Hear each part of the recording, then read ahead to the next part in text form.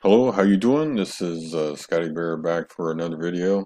This one will be probably pretty interesting if you are considering doing some nomading or nomadic lifestyle type thing. Reason why I do this video is not because I am trying to be a digital nomad per se, or a digital nomad blogger per se, would be more because I watch these videos too, like you, and honestly, they're mostly fake, and that's frustrating because I've taken some advice from some of the videos, and really, it's like wow. So I don't like talk about certain things and my experiences, and today we're going to talk about living in Tijuana and versus or the Zona Norte area. As far as this video is concerned, maybe the Ensenada, Tijuana, Mexicali area, and I've traveled around that area quite a bit, maybe for a good part of 5 to 7 years, and also the difference between maybe Asia and Philippines, Bangkok, Thailand, Vietnam, China, some of the experiences there, and what you might expect, and some things maybe you not have thought of. The first being, I was born and raised in Southern California. Was brought up around Mexicans. So Tijuana was pretty natural for me. I didn't go at Tijuana from the, thought, hey, I'm going to live there. Actually, I went to Tijuana as the idea where, um, I'm a surfer, so, I couldn't afford to live in California. So, Tijuana was a solution. Let me grab a little drink here. And Tijuana is a reasonable place.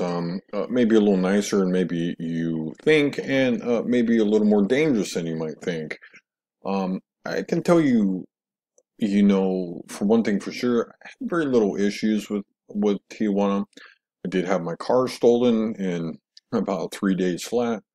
And I did have some, situations, and I've had, issues over here in, Asia as well. Actually, the very first day, I came to Asia, I left my ATM card in an ATM in a Chinese airport or an airport in China, and had to have it shipped over to the Philippines, and that was a, interesting time right out the gate. But yeah, I've had equally, good and bad experiences on both sides. I'll go over a few things, for each, Tijuana and stuff like that. One of the main things about, the cost and stuff, because, it seems to be what most people are concerned about is, how does the cost affect me and where I'm coming from? I'll tell you that the cost in Mexico, yeah, it's cheaper or cheap-ish. It really depends how you're going to use Tijuana. What you're going to do. A lot of people live there and cross the border frequently to go to work and so on and so forth. And, kind of really just kind of use it as a living place and commute back and forth regularly, which is very popular. I lived there more on, I would say I crossed, moderately. I wouldn't say daily. I would say maybe bi-weekly, a couple times a month, maybe more frequently when, I was doing something or, going somewhere, per se, and, had to do different things, across the border. But that brings me to my first point, about living there. One of the beautiful things about, that lifestyle specifically is how close you are to the United States. Tijuana is, a stone's throw over the border, along with Mexicali. And, of course, Ensenada, Rosarito Beach are, very close also. But, Playas, down Tijuana was remarkably close and very accessible to, United States in very short order. Being my other point would be, in Asia, you have your, you better have your travel pillows ready because, really it is a trek to the United States. I've spent multiple nights sleeping in airports, on delays, being denied flying. Uh, very interesting situations, actually. One being, I was denied flying on a flight into China. Just like, frankly, you're not going. And I was like, it's very difficult to understand, especially when you're like, you're from America per se, and, that stuff doesn't happen, there, all that much. You know, that also going into a point maybe about, Mexico and Tijuana and the immigration. The immigration process for Americans in general, I guess, is mostly friendly, I would say, across the board, but, it's very easy to, slip in and out of Mexico. I mean, no one really cares. I had a visa a couple times, 6 months, $20. I mean, you can really live in Mexico fairly easy. I mean, the contrast, to that would be, Thailand's very difficult. You gotta be very careful, what you say, what you do, and, you're on your visa runs and different things like that. Some of that is okay at the beginning because, it's new experiences but you can find yourself, up against some time frames. Actually, Philippines is kind of a, interesting one too, is they don't necessarily care too much if you go over your visa date. I mean, they charge you $20 or whatever, and but still, it's it can be unsettling, especially if you're not, or a newbie. And I don't know if I would consider myself a newbie, but I would definitely consider myself, maybe in the, I don't know, novice category. Maybe that's probably the best way to put it. China, very rigid and strict, and so on and so forth. And Vietnam, the experience there is undescribable. I am going for my second visa over there, and it's going a little better. But I tell you, from the show up experience visa that I experienced, flying into Ho Chi Minh was I was ready. I was out. I was like, get me out of here.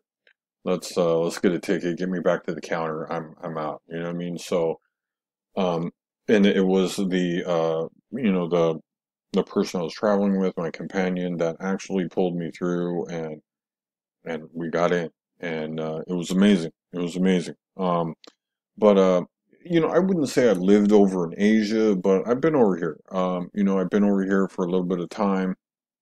The cost differences are very close. I would say close. Maybe even, in some situations, I could put Asia in the more expensive category because one, you're out of pocket airline tickets, you're out of pocket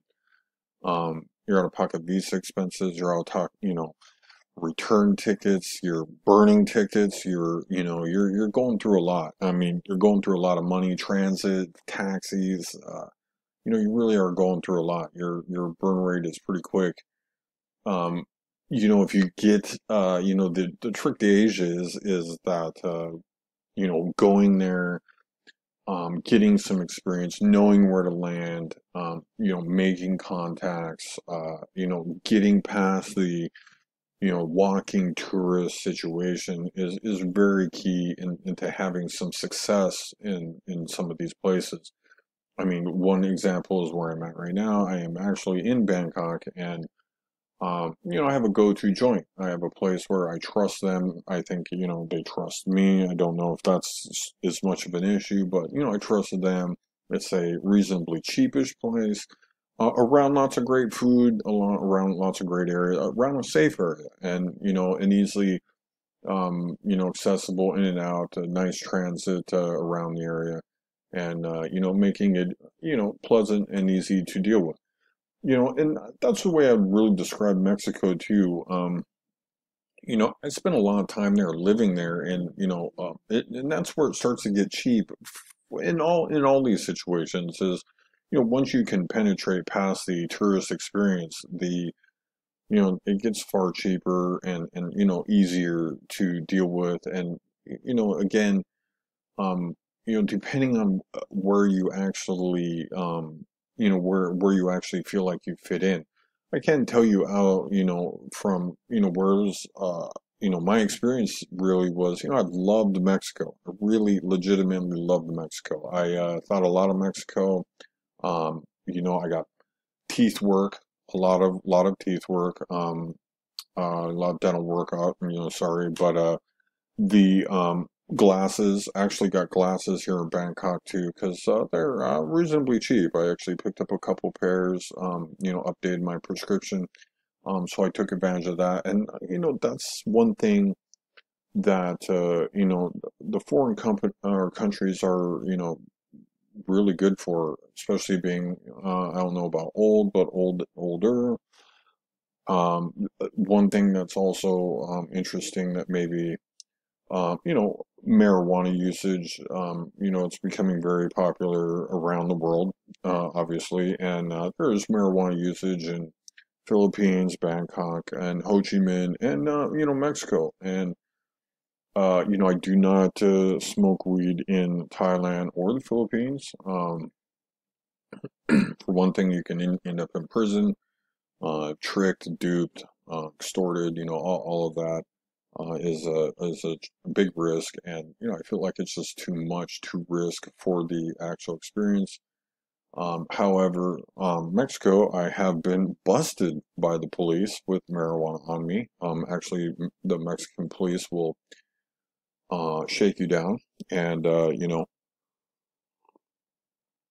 search you right on the spot, search your bags, whatever. And it's not too, crazy. It may sound a little like, oh, they just can do that. And yeah, they can do that. Um, I gotta tell you, even though that I've been busted with marijuana on me, in Mexico, I can tell you that, it still was quite, I don't know about dangerous, but that being said, I would not recommend doing like drugs, that's for sure. I mean, that's one thing about Mexico. I met lots of people and so on and so forth, and the Mexican situation or the Mexico situation. If you don't have like a purpose being there, or you're just kind of, uh, you know, spending time or whatever, you can find yourself doing some bad things. I actually had a friend die over there. I don't know about exactly a friend, but it's definitely a guy I was familiar with, and yeah, he ended up dead in Mexico and the Zona Norte area. And so that's one thing I could definitely say about Mexico too is you know uh, I surfed there, and I was busy and doing my stuff, and I found Mexico to be, pretty good, but it's slow. It's definitely slow. It could be a very slow life, and some of that's good, right? So, the other thing about Mexico is, that you should probably know is, it can be dicey. It can be a dicey place to live, and especially now, homicides are up quite a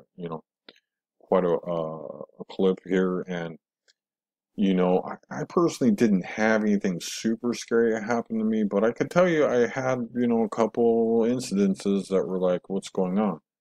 Um, and my experience is going to probably be much different than yours. On the Philippines, on the other hand, I've had nothing really, sketchy per se. Thailand, actually, I really like Thailand for that. Is Thailand is pretty safe in general. I would say you don't have to really be on your guard.